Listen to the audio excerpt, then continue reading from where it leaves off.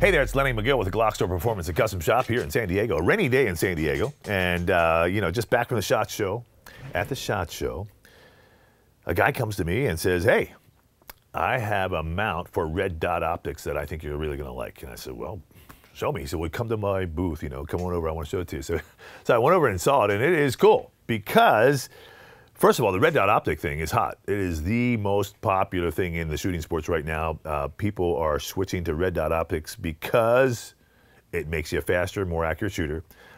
It's easier, and as you get a little older, your eyes start to betray you, and you cannot see the front sight and the rear sight in focus as much as you used to when you're younger. That said, Red Dot Optics are super hot, so the people are looking for solutions to mount their Red Dot Optic.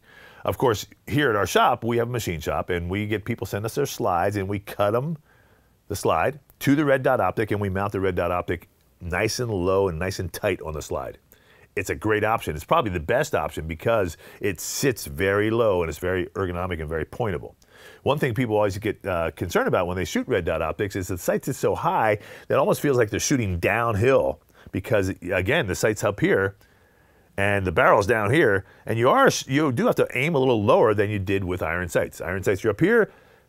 Red Dot Optic, you're down here a little bit. It's a little bit weird for people, but once they get used to it, I will guarantee you will be a faster shooter once you get used to mounting the gun and bringing it up and seeing the red dot.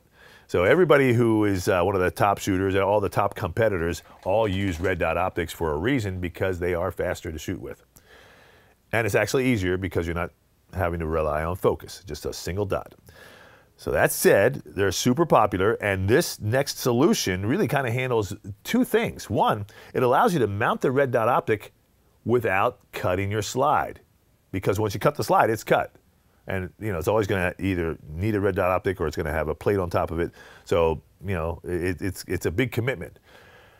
So this particular animal is what we call a dovetail mount. But they took it one step further. Because when you use a dovetail mount in the products we have in the past, you also lost the ability to co-witness. All right? This co-witness is where you have front and rear sights at the same time. But this innovative product actually is a dovetail mount that incorporates a rear and front sight. Now check that out. Is that cool or what? So it's all one piece of steel. There's your rear sight, been machined into it, and there's your front sight. And you'll see it's a little bit taller because it's going to allow you to co-witness, which means that you can see not only the red dot, but you can also see the front and rear sights, which is actually very good, because if it's a self-defense gun and the dot goes bad because it's electronic and things could happen, you still have a backup of your iron sights. Also, it's nice to have the ability to co-witness, because if you set it up properly, the red dot is going to sit right on top of that front sight. So when you come up, you're seeing kind of everything. You're seeing the front and rear sight as well as the red dot. Focus on the red dot and go. If the red dot is anywhere close to that post, hey, you're lined up, you're centered up, you're ready to go. So it's a good tool, and I will say this to you, it's easy to install, and I'm going to demonstrate that right now. So what I've got here is I've got the optic mount for a Trijicon RMR. I've got a Trijicon RMR right here. Ready to go. So I've got the sight itself, and I've got the actual mount, and I've got a slide, and I got to use the silver slide so you can actually see it go on. So let me go ahead and get these screws out of here, and we'll kind of get this thing rolling here. So now keep in mind that the mount we're talking about is available for a variety of different lights, or should I say sights, Red Dot Optics. It is, of course, the RMR. There are for Delta Point. There are for Vortex Vipers and some of the other manufacturers. And probably more to come. There's a specific one for the RMR. There's a universal one that fits many different guns. And there's also a specific one for the Delta Point Pro. And I've got it pre-mounted. And this is give you an idea. Now, the Delta Point Pro, because they actually sell a rear sight with their optic, this one just incorporates the front sight only. But if you look through there, that's what you're going to kind of see. See it? That's the idea. So you can see the sight through the glass. And again, on the bottom, you're going to notice there's the dovetail. And now, for those of you who are thinking ahead of me, you already figured it out. So here's your slide. You take off your rear sight. You can take off your front sight as well if you like. Doesn't really matter. It's going to sit a little bit lower if it's a standard front sight. There's your mount. Okay, on the bottom is a dovetail cutout. There's your dovetail cutout as well on the slide. Obviously, it's going to fit like so. Going to start it by hand. Okay. Now, just like any sight, you're going to tap this into place. You'll notice there are 2 set screws that are kind of backed off. I've got them there just for placement right now. Okay, those set screws, once I get this into place, I will tap down into the dovetail to make sure that thing is nice and tight. Okay. Some people, you know, may think you have to file or polish. You really should not have to do much to your dovetail. If it's cut correctly, it's going to fit. You know, do you need to put any lubricant in there? No, you probably don't. Okay. I mean, if you do, it may slide around a little bit, even with the things there, the set screws. So I would say let's just go ahead and put it in dry. It's going to take a little bit of effort with your punch and your hammer. I've got the nylon hammer, which I want to use because I don't want to mar that up. Don't want to use the steel end.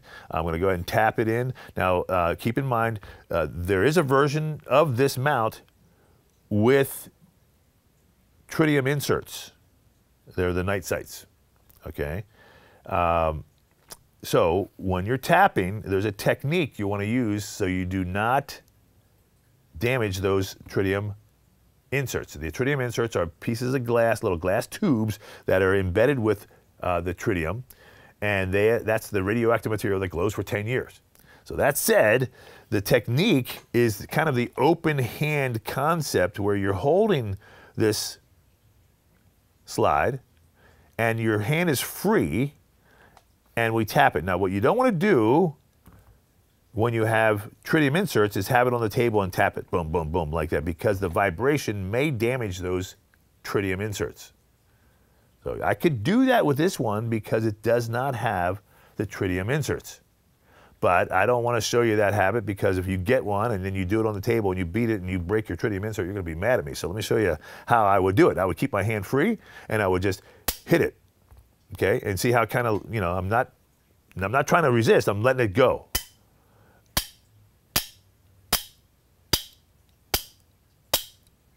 And just tapping it across. Now I tapped it too far. And so now we just want to make sure we center it up. Oh, wow, that's pretty darn good. Got lucky. I think I'm going to just do a little bit there. And that's it. Oh, too much, yeah.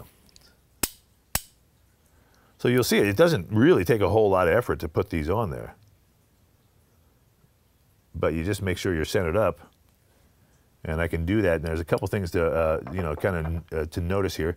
The dovetail cutout itself is right there. Now, if you get in close, you'll see that right there. And I see that piece right there. Exactly. Let me get my small little punch here. This piece right here is what we're talking about. And I'm going to look in down here in this angle here. And the lighting's not great, but there's just a small piece of it sticking out. So I'm looking at that, I'm saying, okay, that's on the one side. Let me go to the other side and look at the other side, and there's a little bit more sticking out on the other side. So then I would think, okay, well, I need to come over just a little bit, and so not a lot. I just want to tap it a little bit, and I want to center those up and even them up on either side, and now it looks a little bit more even. It does, it does, it does. It looks good. I can look at it from the top, and same thing. I'm looking on both sides. You're looking at it from the rear as well. Make sure everything seems to match up. And I think it looks pretty good. Let's see here. Yeah.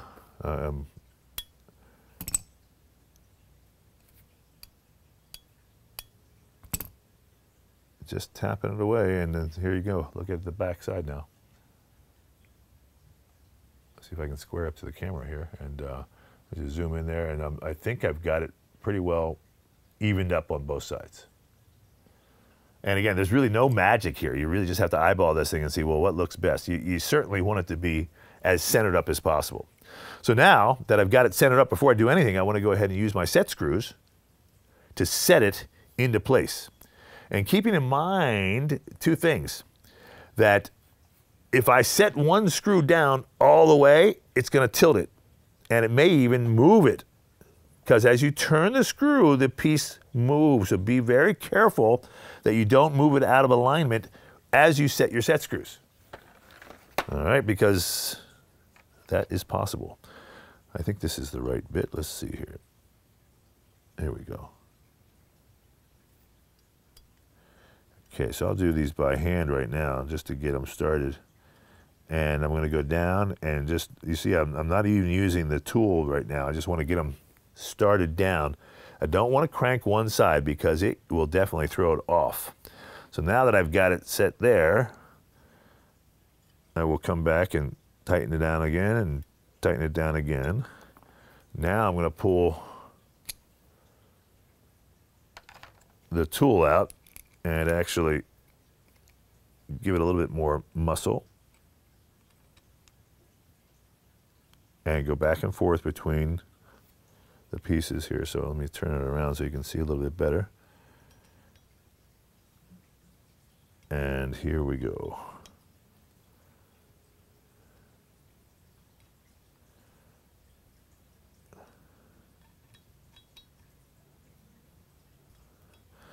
Okay, now, so what we have effectively done now, if you notice what those screws are going to do, dovetail goes in, screws come down, and they hit the slide, and they push up on the dovetail, so they capture it in place.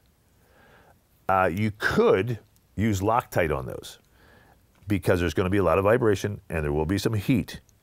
So I didn't put it on here because I will take it off later, but if you could, you know, maybe a little blue Loctite will help keep those from vibrating loose. However, once you put your Red Dot Optic on top of that, it's going to prevent them from moving too much above flush. They're sitting just below flush right now, about one thread below flush. So they certainly are biting into the slide, and that's going to prevent this thing from having any movement to it. You'll notice it fits nice and tight. So it's really nice. I think I'm very happy with the fit of this thing. So I think it's a great system. And the one thing I really like about it is the fact that it incorporates the front and rear sight, and it's so easy to put on and everything else. So now, from here, it's really easy. Here's my Red Dot Optic. Notice the battery's already installed. This is how the RMR goes, okay? And I'm just gonna, you'll see the two posts on that mount. Go ahead and just drop this in there, and it's just gonna grab hold of that, and it is a rock solid finish. I've got two screws that go with it. I'm gonna drop those guys into their respective holes, and we're just gonna go ahead and tighten this stuff down. And again, being very careful not to disturb the way it sits. So I'm gonna hold it down and come in here and do just by hand. Just get it finger tight, not even that tight, just down. So I'm starting to get it set into the mount itself. Another one over here, and another one there, here, and there. These are like quarter or eighth turns. Now I'll come with my tool.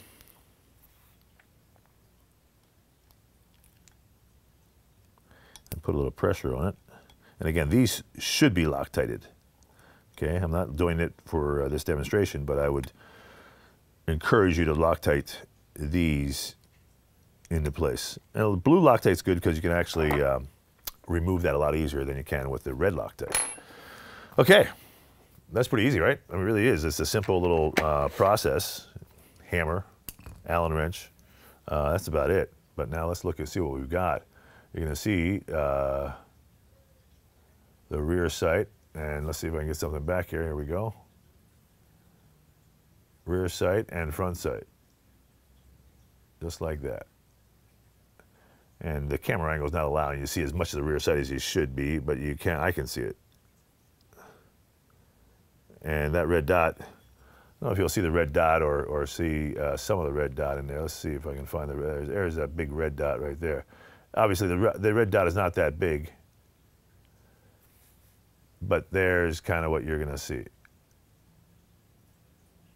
When everything's lined up, that red dot's going to be perfect. You can see how much movement my hand is. So this is a cool device, and it's really perfect for those of you who want to experiment with red dot optics. It is tight to the slide. It does definitely have a nice feel there.